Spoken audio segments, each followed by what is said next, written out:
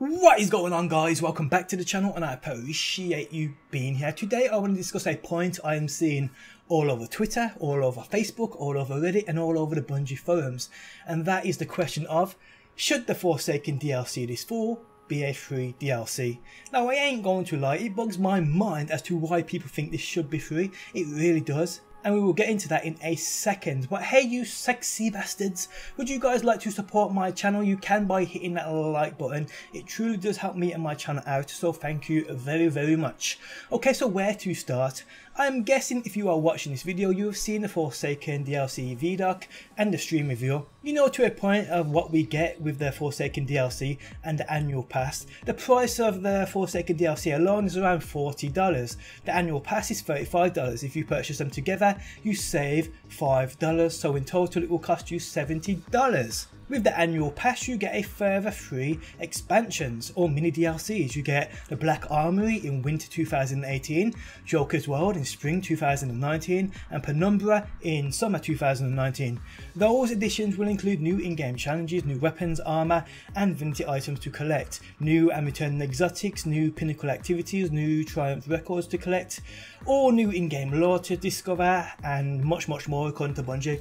Now, to actually play these DLCs, to play the Forsaken, to play the Black Armory, Joker's World and Penumbra, you actually need to already own Destiny 2 and the Curse of Osiris expansion and the Warmind expansion. Bungie have mentioned that prior to the release of the Forsaken DLC, bundles will be made available for the complete collection at a discounted price. Okay, so let's get into the facts here. Destiny 2 from the very start has been a letdown. It isn't the game we all expected. We got the first expansion, the Curse of Osiris, which wasn't great at all. Many thought it would bring many changes and updates to the core game, which just didn't happen. This DLC got boring after a week at most. We then went ages waiting on the Warmind DLC. Bungie, between the Curse of Osiris and Warmind, completely changed, in my opinion, due to the fact the game was failing and they needed to be, well, more transparent and listen to the community more and respond more. And that happened, and to be honest, Warmind, if you haven't played it now, is a 10 times better expansion in every way than the Curse of Osiris, and things are definitely on the up.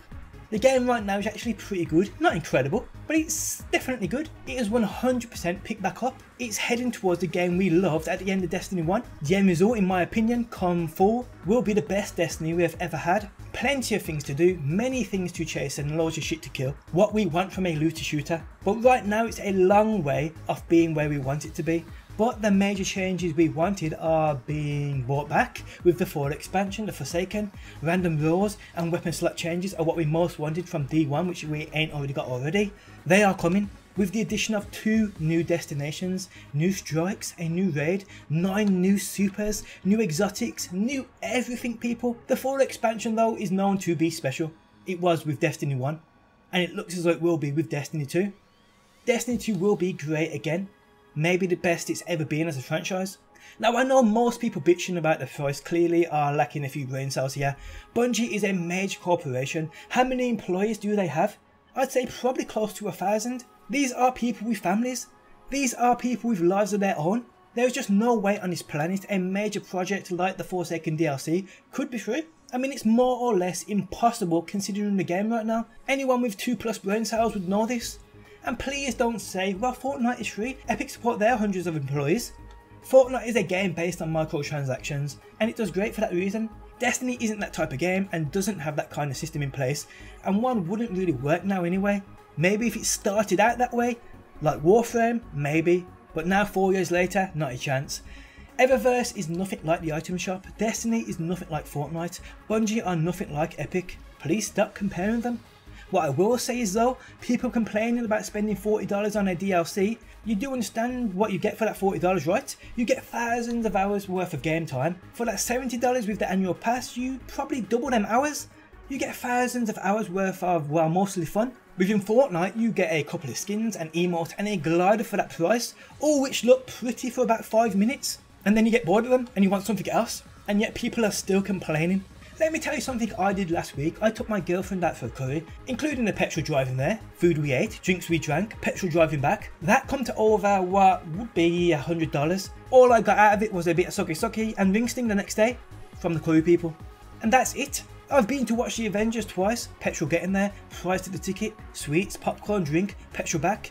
easily $70, and I did that twice. Some people have done it 3 or 4 times, yet complaining about a DLC for $40. For $40 you get a DLC which not only supports thousands of people, which gives you thousands of hours of enjoyment. I don't even want to think about how much money I've spent on my daughter on Fortnite on skins. I was buying her at least 1 skin a week for at least 3 months. And you know why I did it? Because she enjoys the game. If you enjoy Destiny and want the DLC and want to support Bungie, you'll buy it. It's as simple as that. What I can understand is though, is someone buying the base game of Destiny 2, like most of us, realised it was pretty shit and gave up on it. They refused to buy either the Curse of Osiris or Warmind because they were waiting on reviews, and the reviews were not great. They have seen the Forsaken and thought, well, this looks amazing. I've actually got friends who are in this exact same position. They've seen the Forsaken and think, well, I'm going to get back into Destiny, which I can understand. It does look great. But then they have seen that previous DLCs are needed plus the cost of the Forsaken. That for the everyday dude who isn't a millionaire, who has a family to look after, who has bills to pay, school to pay for, it makes sense they can be a little bit put off by the price. It won't be cheap. But like I said, Bungie have stated they will be offering bundles closer to the release of the Forsaken DLC. But people, it is what it is. In my opinion, what we get for the price of the DLC is cheap compared. It's also worth every penny for the thousands of hours of enjoyment we get out of it. I actually don't think there's anything else like it at the moment, but hey, that's just my opinion. Will I say this DLC should be free? No, I won't. It shouldn't be free, even if Bungie have made major mistakes in the past.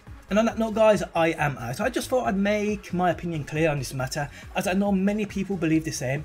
If you don't and your opinion is different, you're welcome to leave it down below in that comments section. But guys, that is it for the video. I hope you enjoyed it. If you did, leave a like, it really does help me out. Thanks as always for stopping by, and hopefully people, I will see you on that next one.